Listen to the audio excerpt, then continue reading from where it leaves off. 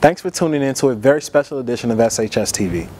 Every Sunday from this pulpit and sanctuary, our very own Bishop Larry Trotter delivers the most powerful word, and that's exactly what you tuned in for.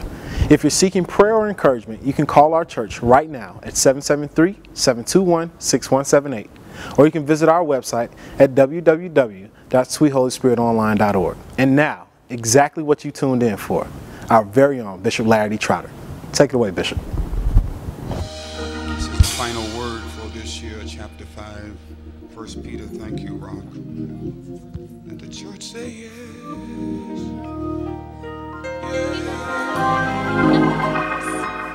Yes. Yes. Yes.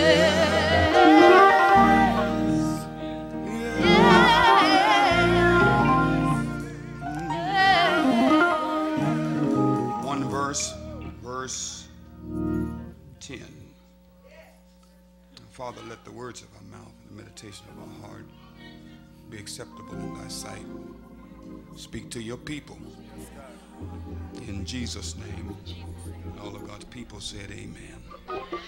One verse 10. But the God of all grace, come on, who has called you unto his eternal glory by Jesus Christ, after that ye have suffered a while. Yes, sir.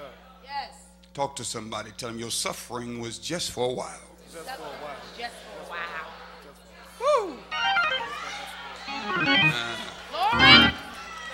Make you perfect, establish, yes, sir, strengthen, and settle you. Before you take your seat, get somebody by the hand and tell them it's over. Yes, God.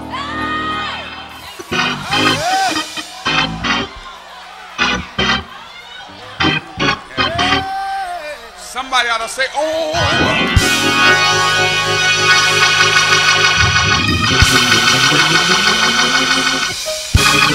This opportunity to stand with the prophets of old, particularly Jeremiah. He called it already. Jeremiah laments in his book, The Weeping Prophet. He said it's because of the Lord's mercies that we are not consumed. They are new every morning.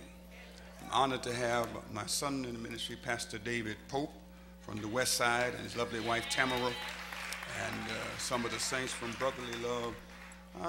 The Lord has blessed me this year to have preached over 700 times.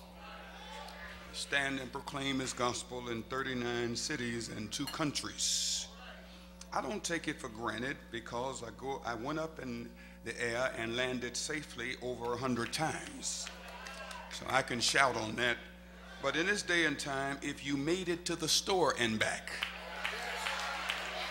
to school and back, to the doctor and back, you do know they shoot people down. But you made it, so we ought to thank the Lord and understand that we are blessed. We have arrived in the last 40 minutes of 2012, a year that has delivered much agony and pain for many, a year that showed us all kinds of bloodshed and hurt. It was a year for some of us that where economic pressure was virtually unbearable. I need my honest church for about 10 minutes. I'm talking to people who would admit that there were some days in some months that you left the day drained. Where y'all at? Drained spiritually, drained physically, drained emotionally, and certainly drained financially. I know this is not the norm, but some of us have had the experience of having to drive and put a little gas in, and then drive and put a little more gas in, and then drive and hope the Lord give us some money. It's been a long time since you said fill it up. But now we are on our way to the greater. I wish you prophesy to somebody, say greater is coming. Yes, I do that. I talk about it. It's 2011 and 2012 literally drained us. And so I'm on God's side, and I know that 13 must be a year of change. In the world system, 13 symbolically means bad luck. Most hotels don't have a 13th floor because the mindset is that 13 is bad luck. But we must understand, as the saint, is that Charles? Lord have mercy, Charles in church. I can see way back there. Ain't seen you since last year this time. Pray in your strength in the Lord. Good to see you. Hallelujah. Pay your 52 weeks of tithes and offerings. Come and repent of your sins and be baptized in the name of the Father, the Son, and the Holy Ghost. And we have to add Jesus' name. Get them spirits off you where you've been, where you wasn't in church.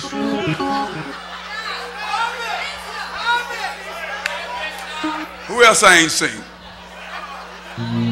But we as saints know that there is no such thing as bad luck. Because as believers, we are either in one category or the other. We're either blessed or we're cursed. And as I heard the Lord say clearly, and he speaks to us clearly, he said, this is a year of greater favor. Greater than what we had before. And then I know some of you don't come to 11:30. You might have caught Anthony or Terrence at the other services. But when Brandon got up, he tapped into the same vein. And he said, this is going to be a year of the unexplainable. I've been feasting upon greater favor and unexplainable. See, unexplainable is when the Lord bless you and everybody's like, how did she get that? And the truth be told, you don't even know how you got it. And unexplainable is when you move into a realm and you start, hey bro, you start driving something and you know your credit is not up to par. You know your income don't match what you're driving. So you can't even explain it other than say it's favor. Can God heal somebody and the doctors don't understand it, and you have to say it's just unexplainable because he was wounded for our transgression and bruised for our iniquities. The chastisement of our peace was upon him, and by his stripes I am. I believe God enough that God can just give you a house with a 400 credit score.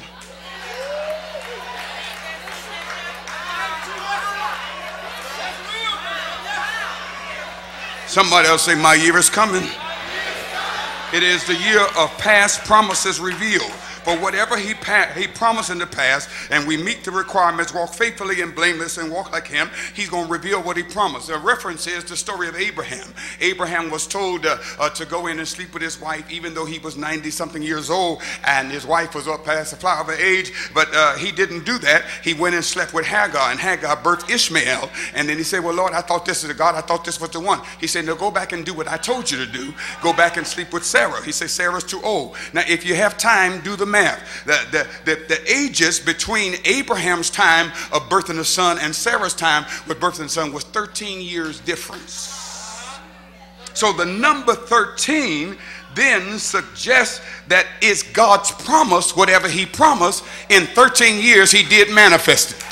I got 2 or 3 people here that somewhere down the line, God promised you some stuff that you haven't seen yet. So 13, he's going to deliver it. I wish I had one.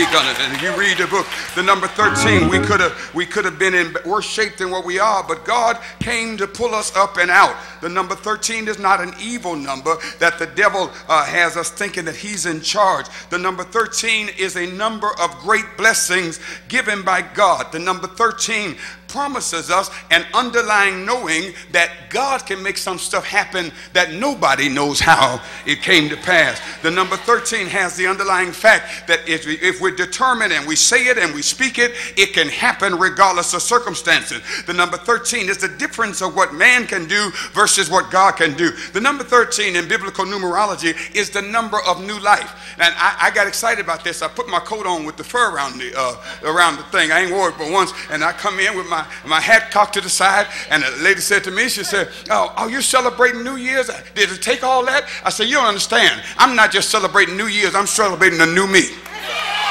And all y'all that don't want to celebrate, get a number and get in line, because I got somewhere to go. I wish I had somebody understand that. You got to decide. You see, we have God's blessing to reinvent ourselves however many times as we need necessary. So when you feel good about yourself, you can know that God is taking you higher, higher, higher. And it's necessary. The number 13, promises always has a time and a space between which it was first given and it will manifest. Therefore, we must look quickly at what strained us and dismiss it. The Lord says, and this is a prophetic word we heard on early on. The Lord said, this is the year that your hands will touch it. Please don't sleep on this. Say this with me. This is the year my hands will touch it. This is the year that your feet will walk it.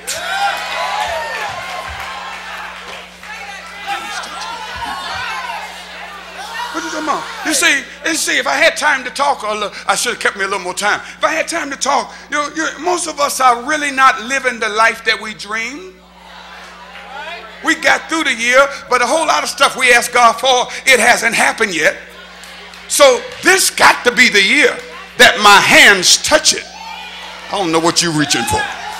This got to be the year that my feet walk it.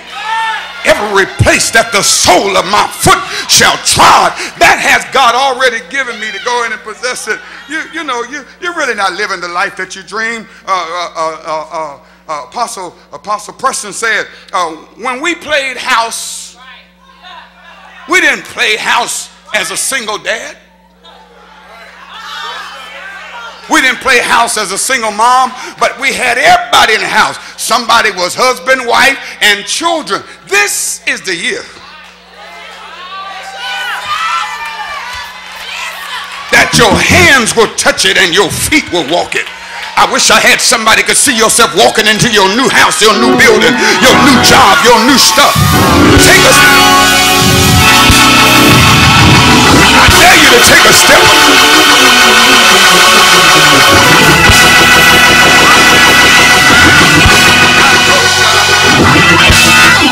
You know I'm right. It's 11:28, and most of us here are not working the jobs that we really want. So my hands got to touch it. Somebody say, help me touch it, Lord. Most of us here are not in the relationship that we really want to be in.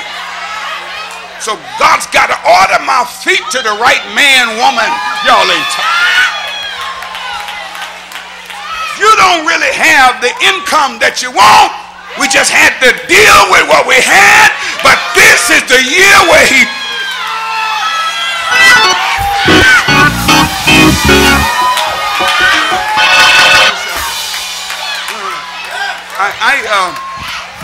I want to show you something. Amos. Go to Amos. This is the scripture that's going to carry you through the year. Everybody got faith? Say me. Amos, the prophetic word comes from Amos. It's a small book. Amos is considered one of the minor prophets. In chapter 9, verse 15. Sit down. Y'all make me nervous. I ain't there yet. 9, verse 15. And verse 15. Hear this. Somebody say, this is my year to touch it. Come on, say, this is my year to touch it. This is my year to walk it. This is my year to receive it. Verse 15 says, and I will plant them upon their land, and they shall no more be pulled out of the land which I have given them. What God has for you is for you. Can't nobody take it back. All right, you get it. Now please nobody shout but me. I'm gonna read that to you from the Message translation. I'm gonna help 2 or 3 of y'all. The Message translation says it like this. Yes, indeed. It won't be long now.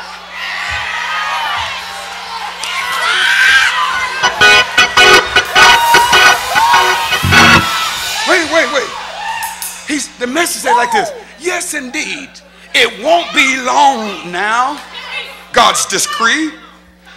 Things are going to happen to you so fast till your head will swim. One thing fast on the heels of others. You're going to be blessed so much till you ain't going to be able to keep up. Can I add a line there? And the other Negroes ain't going to be able to catch you. Y'all ain't missing it. He says, everything is going to happen at once. And everywhere you look, blessings. Blessings like wine pouring out of the mountains and the hills. And then he says, I will make everything right for my people.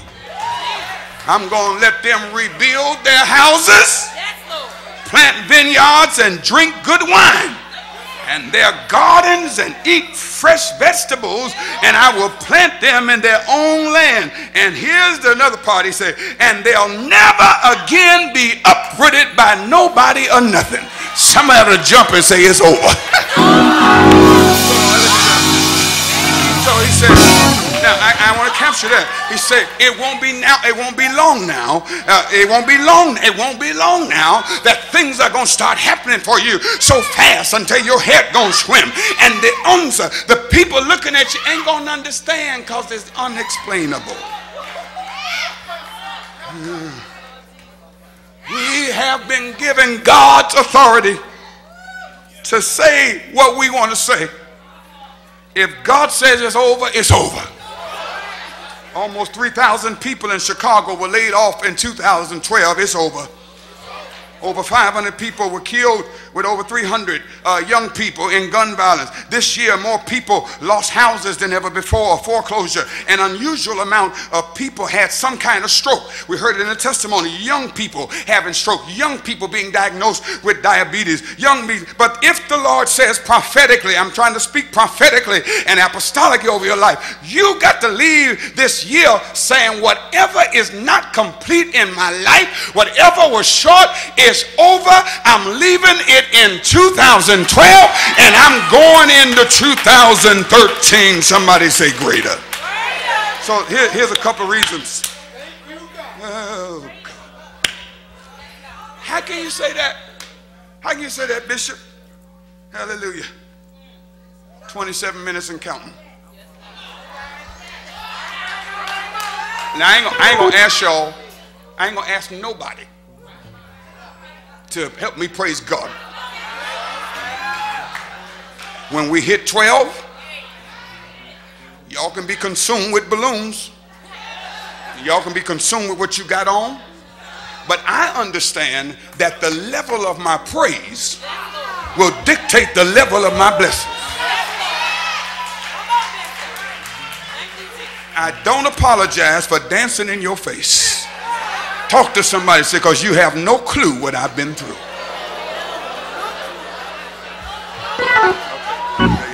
So how can you say it's over? First of all, well, because he is a God of grace. Say that one, because he is a God of grace. Y'all do understand grace, don't you? We are here because we're the benefactors of God's grace. The acronyms that spell out grace, G-R-A-C-E, God's righteousness at Christ's expense. God's righteousness at Christ's expense. His grace is first of all, twofold. God is the God of all grace. Just as his gifts are varied to be supplies of our needs, we then not only understand him as the God is the gift of all grace, but we stand in the true grace of God. Do not fool yourself.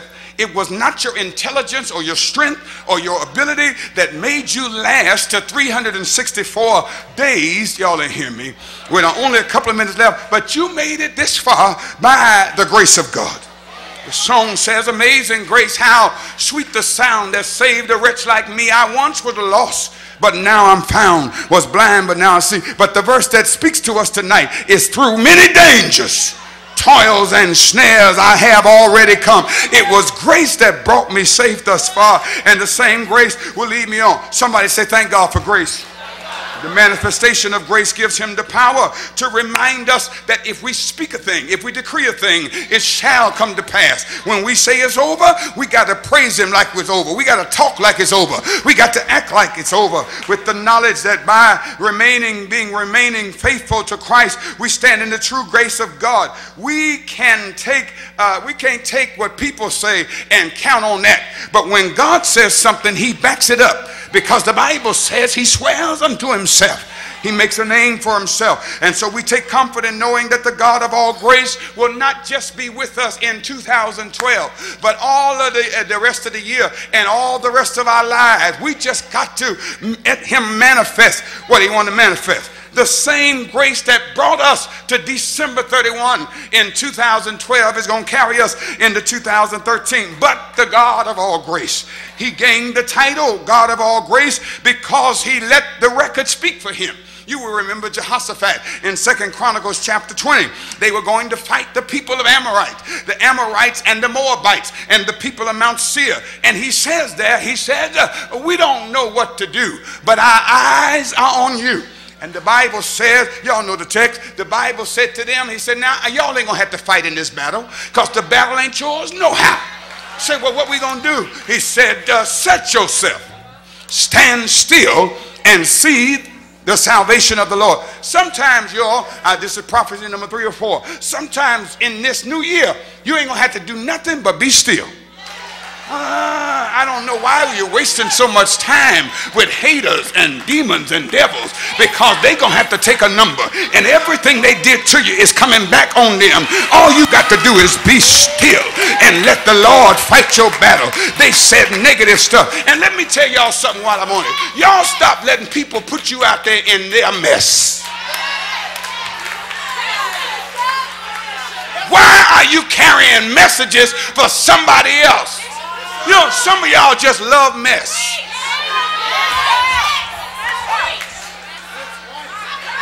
Your prayers are going to be messed up because somebody of influence got you acting a fool. Or people who think they got influence. I'm so sick of some of this foolishness. I still want to be with them, even though Bishop and them ain't well. Well, yeah, I can't pick your friends for you, but don't let your friends get you in trouble in God's space. And y'all stop having these little things on the Facebook and putting my name on it if I don't know about it. Because my name shouldn't be nowhere if I haven't approved of it. They're not liking me, Lord. But in order to have God's grace on our lives, there got to be order in how we do things. Let the record show that this church does not have a first lady.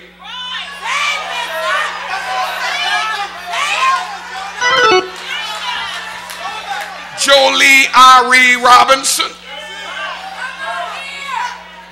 I just want to do this and that and the other. Bishop fell out with so-and-so, pastor so-and-so. How you know? You don't know what that's all about? I'm running over to pastor's church. I'm going to sit down. That's why people leave church so quickly and go to other churches and sitting there looking crazy because they know they're supposed to be here, but they fall out over little stuff. And you have no clue. All them people that cop that mess going with Bishop Morton, we sat back and laughed at them because me and Bishop are fine and they still keeping mess going on. Stop it! Grace is upon you for this season. You do what you want to do and do it right by God and clean up your record, and don't let the people around you mess up your track record, because except it be for the grace of God, you could be in a terrible situation. They done got tight on me, Lord. He gets the name grace is upon him because he imputes grace. Now, the last fight that you were in, the only reason you won it was not because you had skills in fighting. Oh, God. But he graced you with the ability. I wish I had somebody. On your weakest day, you're stronger. Anybody ever been out of gas and the Lord graced you with the ability? You didn't feel like you're going to make it. Graced you to the ability to go to the next place. You was tired and he graced you. One of the fellas came earlier this year and he preached all 3 services. He said, Bishop, I don't know how you do all that. I don't know how you preach 7:39 to 11:30. I say there's a grace that goes along with it. When the grace runs out, I can't do it no more. But when the grace is on you, you will fulfill your assignment. I'm talking to people tonight that have a calling on their lives and things that you got to fulfill. You need God's grace resting upon you to get it done.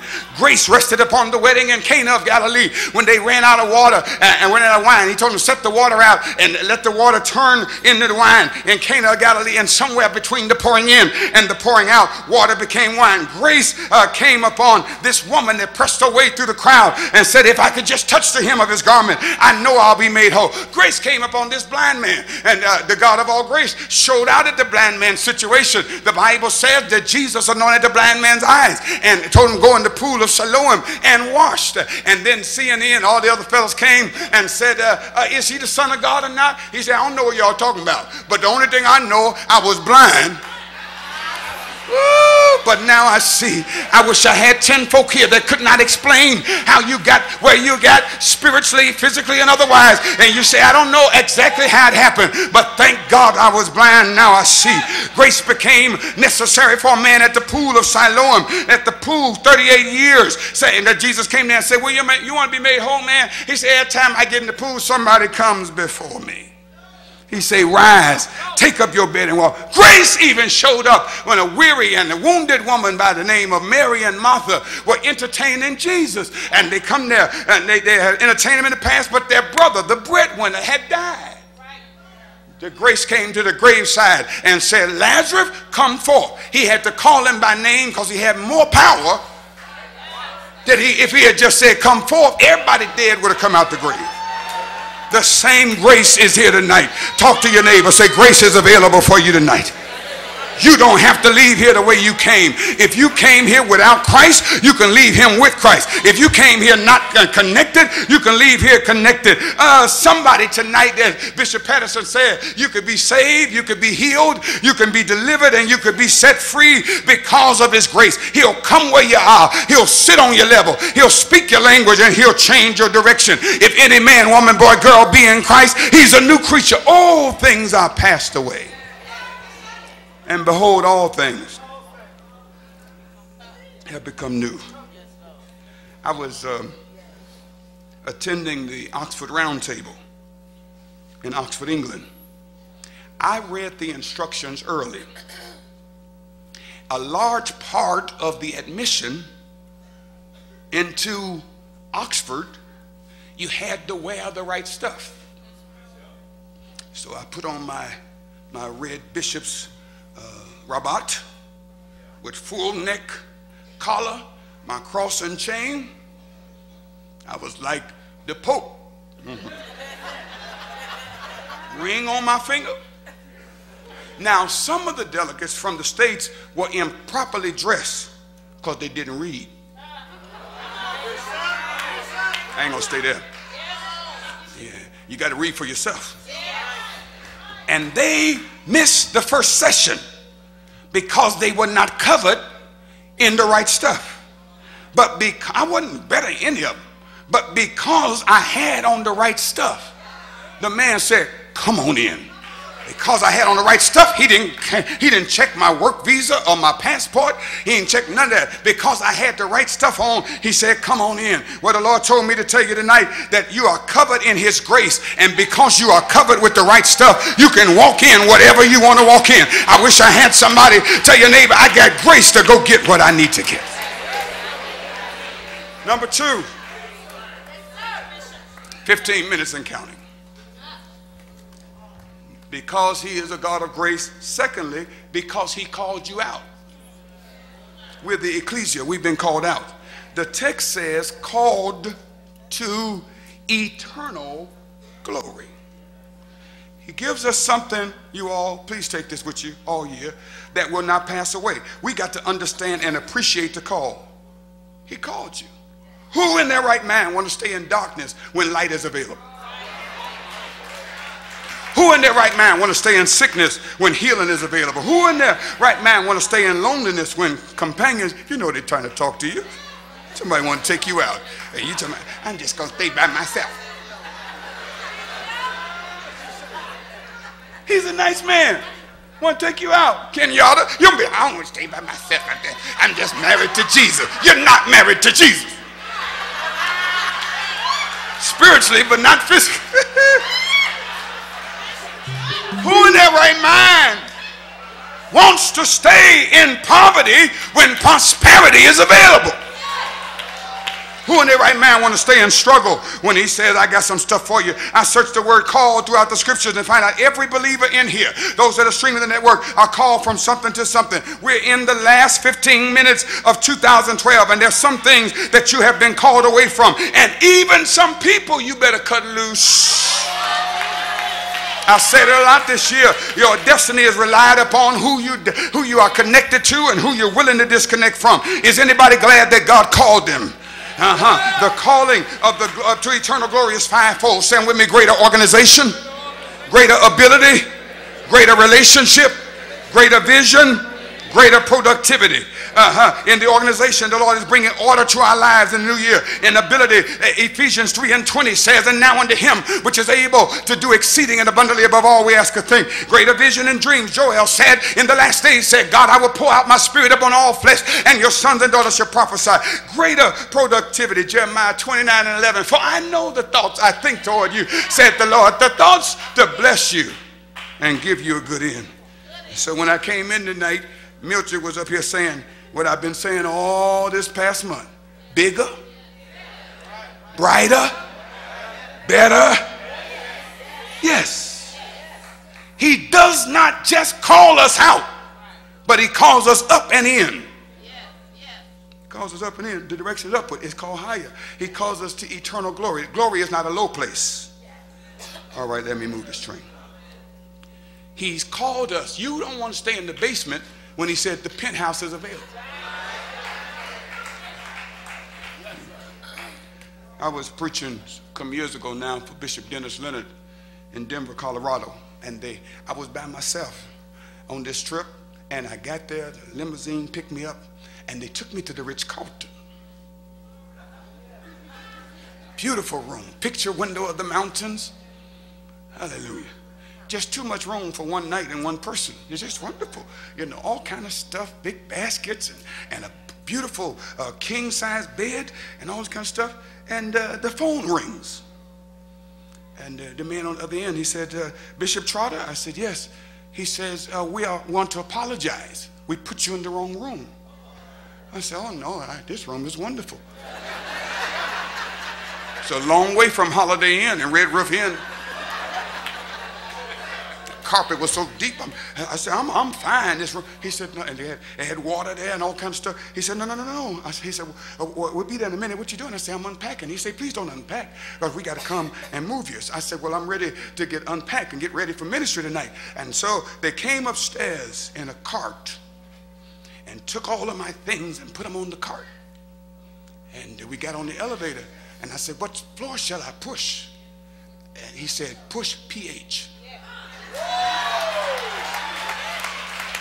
He said, what in the world? I was trying to act like I knew, you know. What is that? I want to say presidential habitations. I don't know what it meant. I'm trying to act like I know. You know, you've been in a situation where you try to act like you know. So I pushed PH.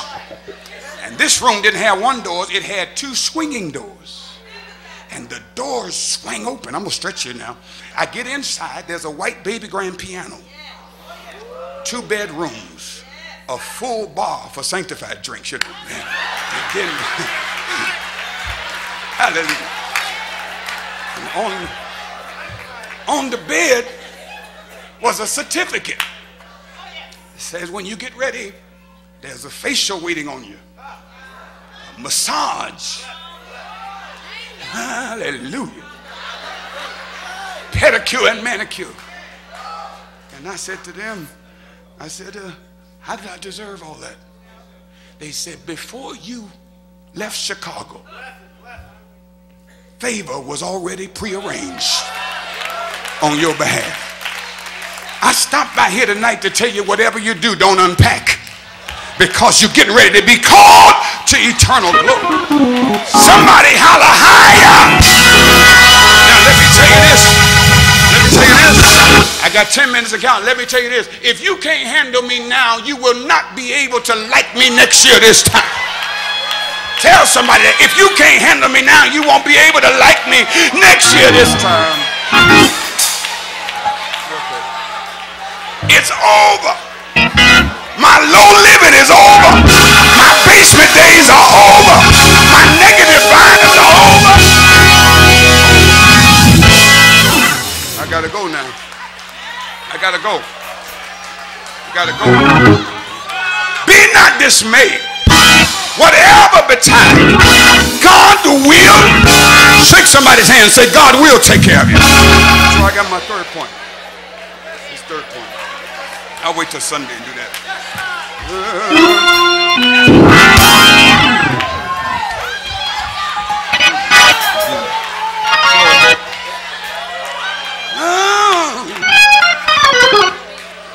It's over because he's the God of all grace.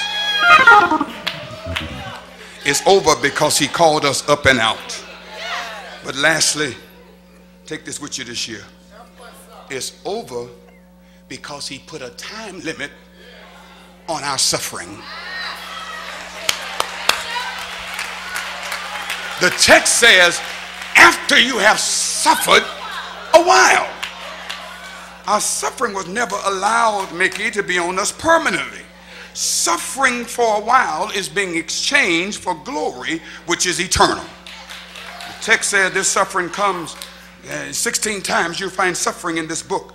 And those blessings that come after suffering are fourfold. The first one is to perfect. That means he's going to equip you, adjust you, and fit you together. The second one is to establish, to fix firmly, to set fast. And then he's going to strengthen you, to make you stronger. But I got stuck on the word settled, and I take it exit here, as when he says, I'm going to lay a foundation and bring closure to anything that hurts you.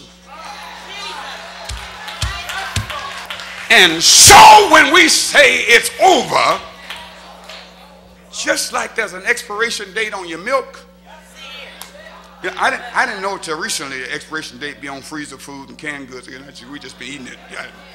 But just like there's an expiration date on your bread, just like there's an expiration date on your meat and your canned goods and your medicine, tonight is over because God is settling you.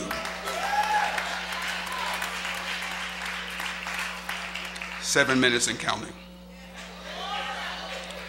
Not long ago, I was trying to get to O'Hare, my second home. Traffic was bad. And it started raining real bad. I got to get to American Airlines. And I'm running, but upon my arrival, I'm thinking they probably done delayed the flight because it's raining. I never understood why y'all say cats and dogs. I guess because it makes poodles or puddles. I don't know. Anything may come out to pass my curfew. And so I run to the gate, and much to my surprise, they were boarding. I said, they boarding in the storm? 10 minutes to boarding time, got to get here, so. So I said to the flight attendant, I said, this is terrible. Why would they take off in all of this bad weather and put all of our people's lives in danger? That's Ebonics. I shall never forget her response. She said, Mr. Bishop, we fly based upon where we are going, not based upon where we're leaving.